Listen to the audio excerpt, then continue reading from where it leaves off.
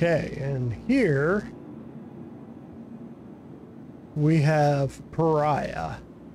Pariah is my Carrack.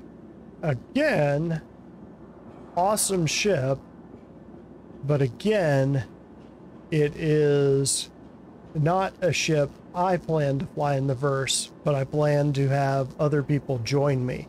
So again, this is one of those things that kind of go with my plan for taking out my Banu Merchantman. I'll be using this Carrack as an early warning system. So the crew on this will kind of be hanging near my Banu Merchantman and letting me know if someone gets too close, or if someone's inbound that we didn't know about. This is the Code Red paint job for this thing, which is pretty hot. I won't take you on a full tour of this thing. I'll just kind of tell a couple of the quirks. One of my least favorite things about the Carrack, and it is a very, very short list. This is the only way in or out of the ship when it's landed. I have made a suggestion, as have others, that there should be at least one of the elevators always, because this ramp is so slow, always kind of watch until that bottom piece comes up, because someone can easily run up this thing. Something's cool. Show you this. Totally pointless, but I mean, I guess it keeps a vehicle from blocking off this doorway, but just kind of a cool little thing. You've got a little access tunnel through there. Most people, every time I see people get on this ship, I always see them run through here and keep going. You've actually got an elevator straight to the bridge right here, and this is the one that I'll be taking up. These bays are going to be modular, and in theory you'll be able to drop them down. Right now the only thing they do is hold cargo, but eventually medical bays, salvage bays, research bays, probably, think about it, get these little elevators that allow you to go down into them. Kind of pointless right now, but eventually they'll be kind of cool. Let that open up. You got 3 of them, and then you go into the actual ship itself. And here's your elevator that most people take, which again, I'm not sure why.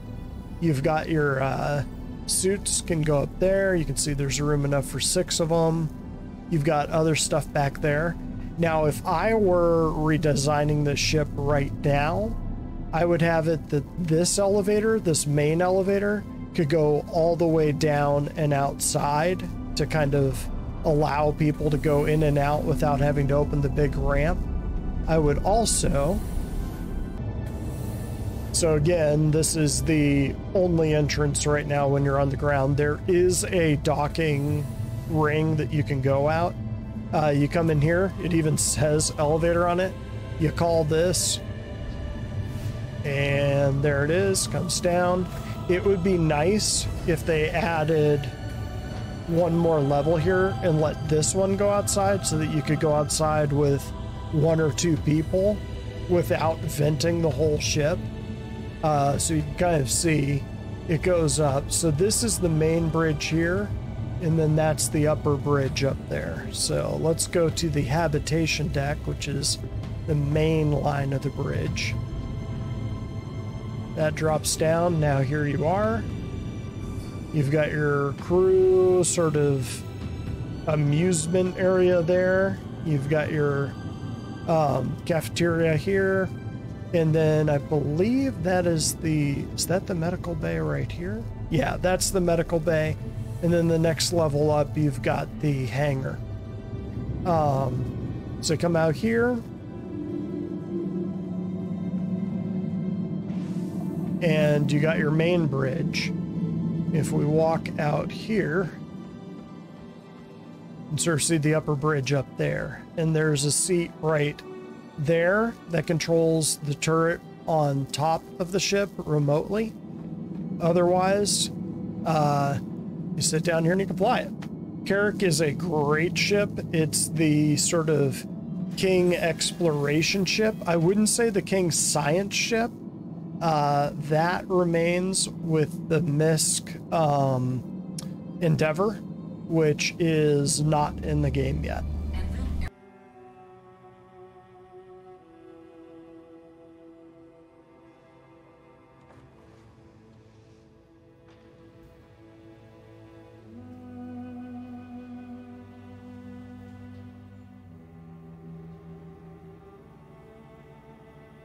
So again, as cool as this ship is, this is a tight fit for this ship.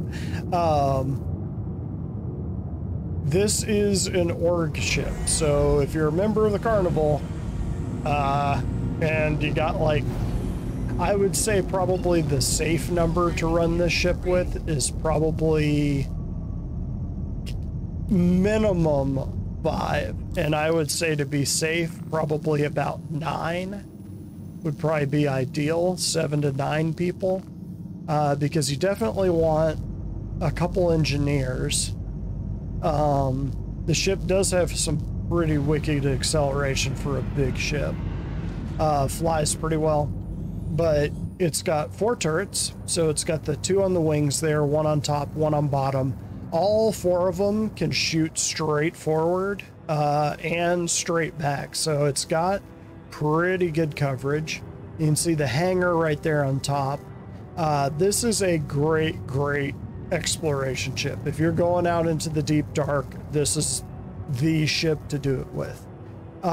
Eventually, you can't really see it, but let's see if I can zoom in. You can sort of see the lines right there where it says 01L and 02L. Those are mappers for finding jump points or sort of tracking your way through jump points. At the moment, it used to be that they said you will be using this ship to find jump points. I think that has largely changed. And what you'll be doing is, as you go through a jump point, this ship will actually be able to map the jump point, because you'll be able to break out early on these side paths, and they'll drop you into specific areas of the next patch, or in the next system. And the advantage to that, of course, will be that people won't be able to lock down a system, because if you go through the jump tunnel and you pop out early, you're going to pop out in an area that isn't protected by that gate, but you want to be able to map it so that other people can follow you. That is what this ship will do. And that is why I want this ship joining my BMM. You can sort of see she's not great at rolling. Typically not this slow, so something else is going on right now. So another thing I want to show is you can see that the spool up for the quantum drive is very slow. The base quantum drive that this ship comes with is extremely slow, but very efficient. So you might want to switch it out for something faster because you won't go across the system as quickly. But when you do, it'll be a lot more efficient. You won't be burning as much, which doesn't matter so much in Stanton. It will start mattering in places like Pyro, where fuel might not be as plentiful, and you might need to be allied with certain groups in order to refuel there. A jump drive that sips fuel would probably be more advantageous. So there are a lot of things to like about this ship, not least of which is that when you are piloting it from either here or the other bridge station that's right over my head, this has great visibility. You're basically hanging out. Eventually, one day, there'll be an armored shield that can come down like to here and there and there, and you'll basically have like this little spot looking out. They say that they still want to do that, but who knows if they'll be able to pull it off. I mean, it seems like with everything else they've pulled off in this game, that would be a pretty easy one, but they haven't done it yet. Eventually they will. But it will have an armored cowl that'll cover up all of this glass. So the Carrack has the distinction of being able to accelerate very quickly. I'm not sure if that is going to be... I'm not sure if it's a feature or a bug. I'm not sure if that's something that will stand pat over time. I would be shocked if it is, but maybe. I mean, it's been a known feature of this ship for a few patches. I feel like CIG would have nerfed that back quite a few patches ago if they didn't want it to be a feature, but I wouldn't count on that. That normally ships this big don't accelerate as quickly as this ship does. It has a very high top speed and it accelerates fast. So that is highly unusual. The only ship I think that out accelerates this one is the Mercury Star Runner. So, I mean, that kind of gives you a sense for how quick this thing can get up to speed. But yeah, Carrack, king of the exploration ships. I plan on having this one, which is named Pariah, joining me and escorting me across the verse. Again, I won't be in it, so I'll be handing it off to someone else to captain and crew up. Again, just given the size of the ship, it would probably be a cell unto itself just because it's so big. And the crew requirement is so large. And then it would probably need support craft of its own, which one of the advantages of traveling in the Carnival is you've got the support crew built in because you're traveling in a fleet, which is kind of the idea. So one of the things they designed this ship around was the hangars it could fit into. So it's one class down from something like the Reclaimer. The downside is it always tries to stuff you into these tiny little hangars that just barely fit it. So, yeah, get ready for that. That's good times. But here we go. We'll go ahead and we'll pull in. Again, because of your sight lines here, it's very easy to land this thing, even if it can be a little hair-raising sometimes. Oh, look at that. There's a dude loading out here. You know. Nom nom nom nom nom nom.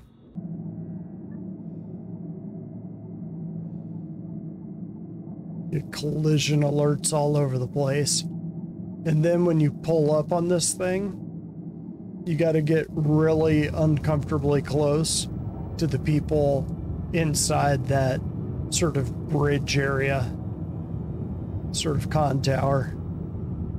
So we're looking down, start slowing down. A little more. Just a little more. Right about there, the Funk Soul Brother.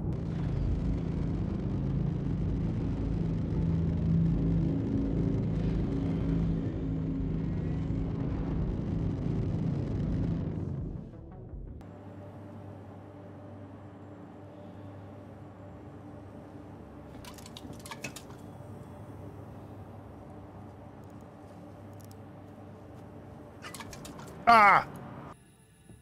Yeah, gang, so you might notice that I am wearing different clothes now. That is because moving those ships, along with running a few errands during the day, actually took an entire day. So what I am going to do from here on is try to keep it to just the ships that I actually own and have a plan for. Like there's a good number of ships here that are just loners. So what can happen sometimes with the loner matrix, which I'll provide a link for here, is not only will you get a ship that's roughly equivalent. So for example, if you have an Odyssey, you get a Carrack, but on top of the Carrack, you get a Reliant Core and a Nomad, neither of which I own. So just to kind of speed things up a little bit, I might talk about some of those ships because I have owned them in the past. But I'm not going to actually call them up and fly them and kind of do the walkthrough that I've been doing. It's taking a long time, and we're just on the Anvil ships, and there's a little ways to go. Okay, so this is one that I think I actually own. I don't think I melted it. If I did, I will probably be buying it in-game eventually just to replace it. I don't have the regular Hornet, and again, it's coming out damaged. Ah, Orison, you're the worst. Why do you punch the hell out of my ships? This is the Super Hornet, and if you are going to get one of the Hornets, I have no idea why you would get the regular Hornet over the Super Hornet. Super Hornet has got the bigger guns up front. It's got a second seat that can control that turret up there. When it doesn't have a person in that second seat, that turret becomes pilot controlled. It's pretty nice. It's got two big guns on the wings. One of the reasons why I like the Super Hornet is, if I can get in, where is, use the pilot ladder. Oh. One of the reasons I like the Super Hornet is another one of those things in that rock, scissors, paper game. Medium ships are kind of in the same deal as light and heavies. They sort of fall into that mix in the sense that they aren't as zippy as lights, and they aren't as tough as heavies, but they're tougher than lights and punch harder than lights, but they're zippier than heavies. And so it kind of falls into that medium class that shouldn't be overlooked. This game will kind of come down to that sort of rock, scissors, paper gameplay.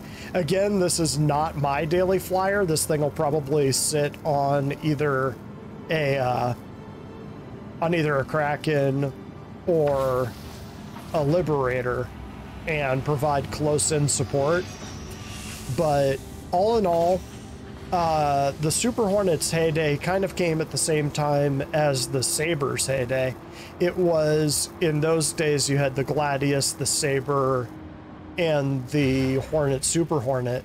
Of those three, the Super Hornet was the tankiest, and that was not accidental. That this vehicle, once armor comes into the game, will be extremely tanky for a medium fighter. So kind of consider it to be an A10, like you'll be able to blow off wings in the backs and all of that. It'll carry a bunch of guns. Again, I would say take the Super Hornet over the regular Hornet if you want to try it out. It's not the meta fighter right now. When armor drops in, I don't think it'll ever be meta, but the amount of guns this thing carries and missiles, I'm actually not seeing missiles on this. I'm pretty sure it has them. Hang on. 8 marksmen. So yeah, those are size 1s. Let's see, what else do we have? It's just those 8 marksmen. Let's see if that opened up a... There they are. Okay, yeah, so you can just see that it opened it right there. Let's close that up. All right, so those just drop down. Feels like there's something missing right there, doesn't it? I don't know what that is. Might be the module where the... I know there's one of these that can carry cargo, maybe? Maybe that'll be a bomb bay one day. No. I don't fly this one too often these days. In the early days of this game, back in like 2016 or so, I used to fly this one a lot. I don't now. But all told, pretty fun two-person fighter. If you just want something that's a little quicker than the big boys like the Vanguards, you can do worse. It doesn't have a great reputation now, which is probably earned. People aren't really used to seeing it, which is kind of an advantage. So you and a friend might actually have some luck with this guy if you pull it out. Fill it with energy weapons and stay out all day. And again, if you don't have a friend, the advantage of this is this. That is a lot of firepower. That is a lot of firepower, especially if you set it up. I think every single one of these are gimbaled, which kind of makes up for its lack of maneuverability. And again, its maneuverability isn't terrible.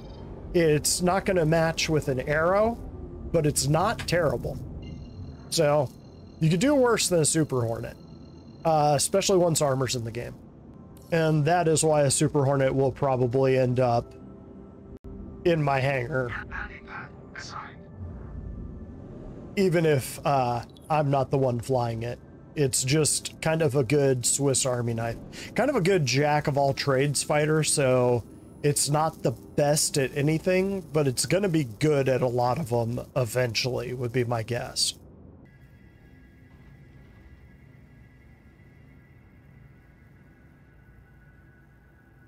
So this one takes a little bit of explanation.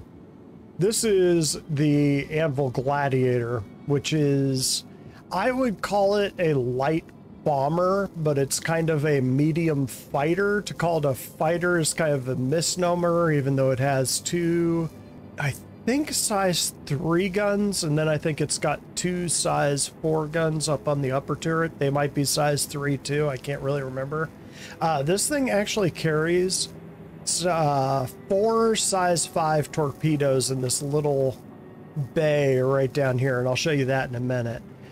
This ship you will almost never see in the game, but it is a hell of a lot of fun to fly.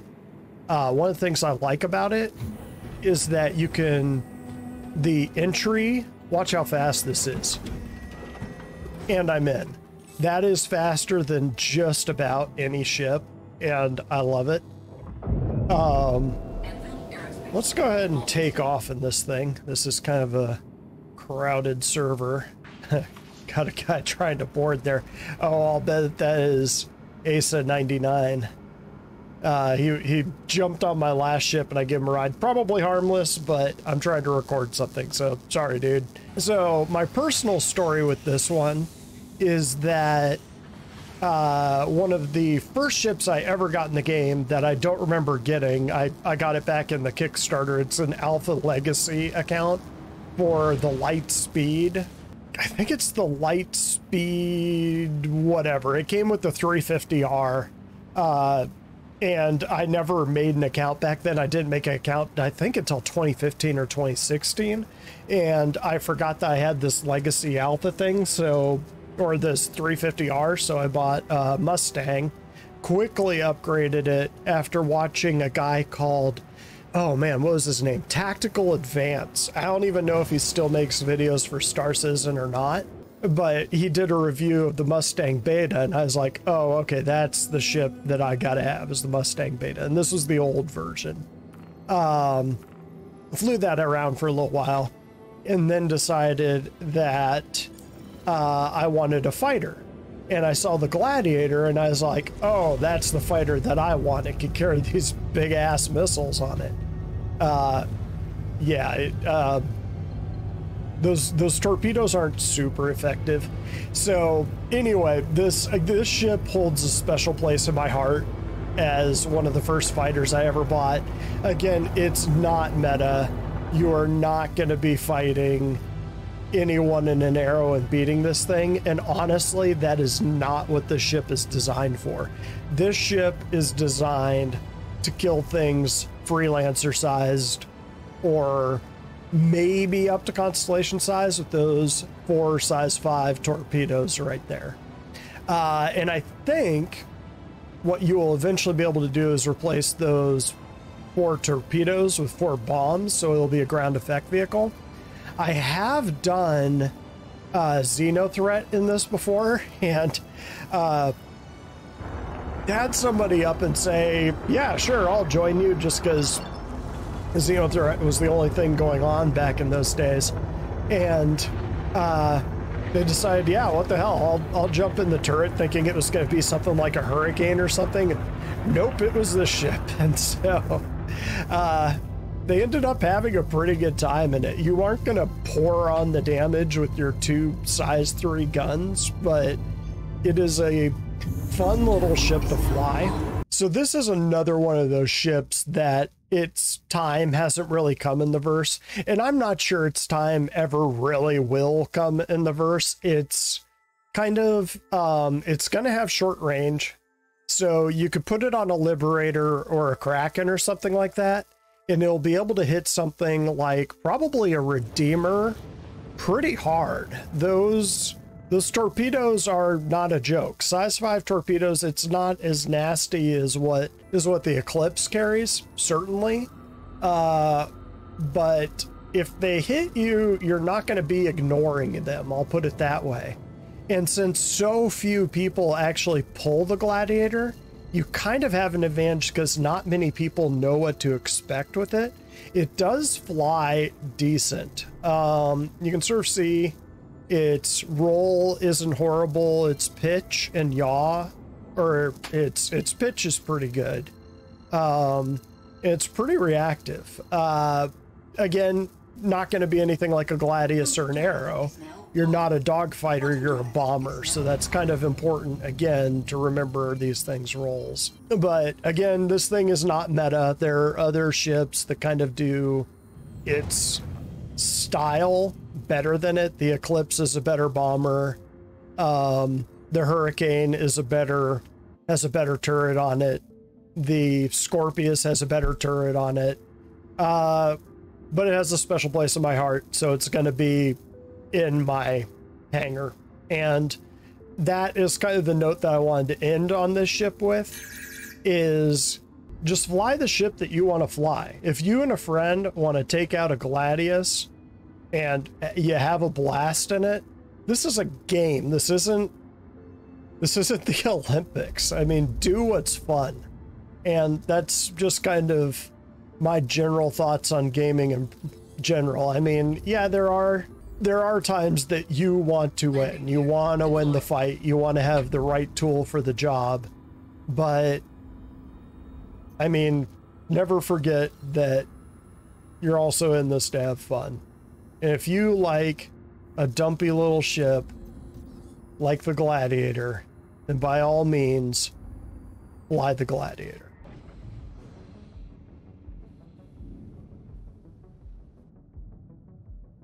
And what fresh hell is this?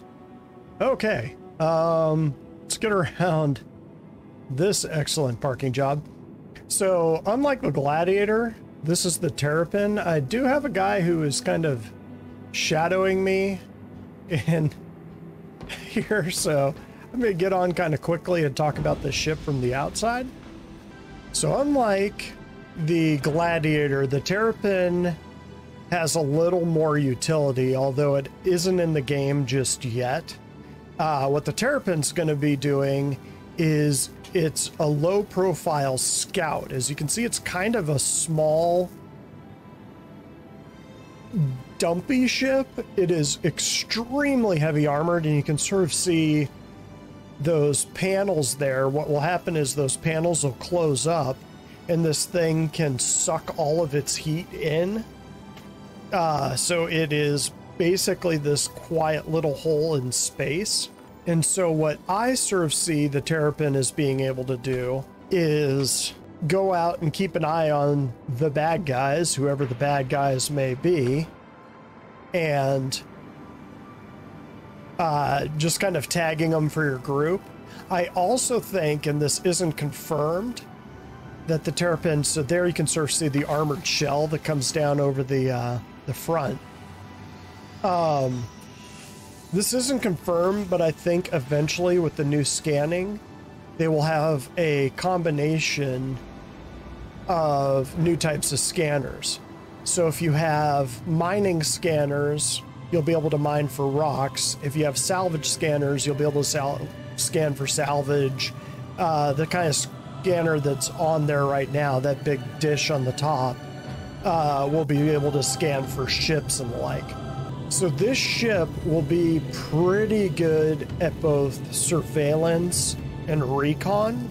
People complain that it is not a great fighter, and again, a lot like the Gladiator, that's because it's not a fighter. If you're using this thing to shoot down other ships, you're probably hoping that they are very bad pilots, because that is not what this ship is designed for. It is designed to be a surveillance fan. So one of my hopes of this ship when it first dropped, well, actually this ship has been in the game for a while, but I was hoping that the Anvil Carrack, when they designed it, would be able to fit the Terrapin in it, and then it would be like a force multiplier. Unfortunately, that ended up not being the case. They made the hangar on the Carrack specifically for the Pisces. So if you had anything Pisces size or smaller, that's what would fit in there and nothing else. So a little disappointing there, but totally get it. But the Terrapin will definitely have a place in my fleet specifically for that surveillance capability. Even though it has 2 seats, it has the scanning seat right underneath the dish there, and it's got the pilot seat. There's only 1 bed. It does have a toilet in it, which is kind of cool, and a little kitchen. So there is a combination of things. This ship is kind of meant to go off on its own. So this ship probably won't come into its own until the new scanning gameplay is in. But when that does, this ship should be niche, but a very important niche, and one that shouldn't be overlooked in any fleet. There were some theories there'd be variants, and I think there's even talk in lore that there would be variants that would be drop ships or even medical ships, which would make a lot of sense. More so than the Pisces Rescue. The Terrapin with its heavy armor would make a lot of sense as a combat medic evac. Now we can show you the back and my stowaway. There he is. So you can sort of see that he can rotate around in that chair. Just totally gimmicky and kind of goofy, but still kind of cool. Not gonna fault it. So you got room for 4 guns here, a suit, you've got your 1 bed, and you've got your toilet right here. All of your components are inside. All in all, pretty good ship. Yeah, if you're just kind of a solo guy and wants to be the recon guy for your org, you could do worse than the Terrapin. I know it's kind of a meme ship and kind of goofy right now, but it will definitely have its place in the verse. It just hasn't arrived just yet. One last thing I'd say is, just to keep its signature even lower, you're not going to be killing anyone with those 2 guns. Either replace them with ballistics or pull them entirely, because you're not going to be dogfighting anyone in that thing.